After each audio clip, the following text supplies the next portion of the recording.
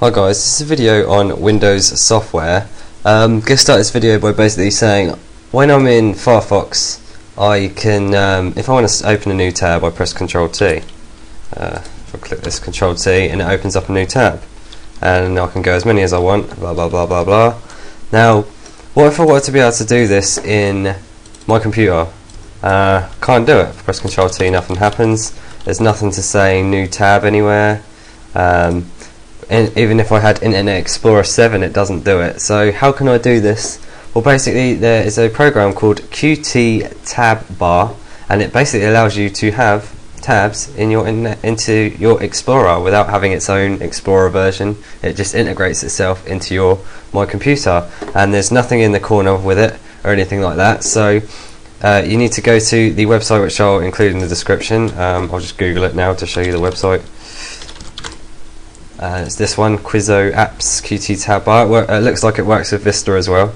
So you just download it, and you'll eventually come up with this QTTabBar zip file. I'll close this for a second. You right click it, extract it, and you'll notice that we've got tools, install native images, uninstall native images. All we're going to do is run this QTTabBar.exe file. It says this will install / uninstall. Now make sure you can get back onto this QTTabBar executable if you want to uninstall, because it doesn't use the usual install method of add remove programs, because essentially it's not really a program kind of thing. It's more of a tweak, and you'll see in a second anyway. So you need to really keep this folder that you have QTTabBar in, so you can run this executable again in case you change your mind and want to get rid of it. So I'm now going to install it. So it says install, so you've got uninstall here, and it's finished. So now all I need to do is go on my computer, and you'll notice that straight away I've got a tab bar here, and it says my computer here.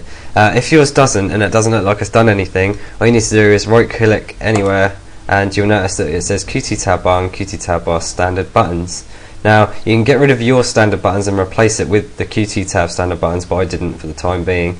And then I just dragged it down to here. Make sure your toolbars are unlocked. It looks like I saved my previous settings.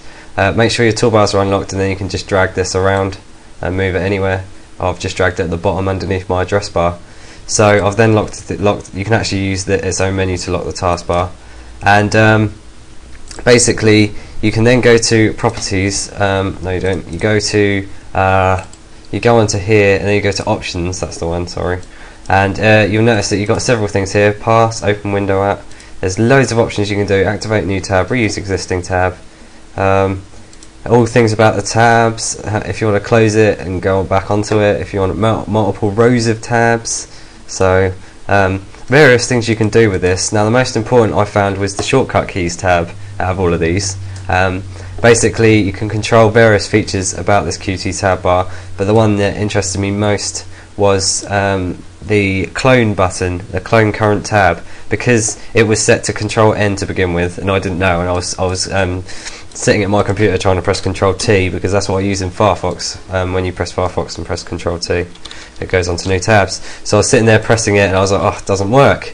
So you go into the options, you go for clone current tab, and then you change the key to Control and T. All you have to do is just click this, make sure it's ticked, and actually type in Control T. Press OK. And now when I want to clone, you also notice that it's got arrows whenever I click anything. That means you can go through a different way of going through your folders really quickly. But if I want to clone the current tab, Control T, and now it works. And now I have two tabs, and I can click this button and it will browse through all my things again, or I can just go on shared documents or something, and then I can switch between the two. So this is adding tabbed functionality to your Explorer window. It's very useful if you do a lot of browsing and you don't like having multiple windows open of several things. Very useful. It's freeware. Doesn't seem to take up much resources, so feel free to download it. I'll provide the link in the description. Thanks for watching my video. Please comment, rate, subscribe if you like my videos, and thanks again.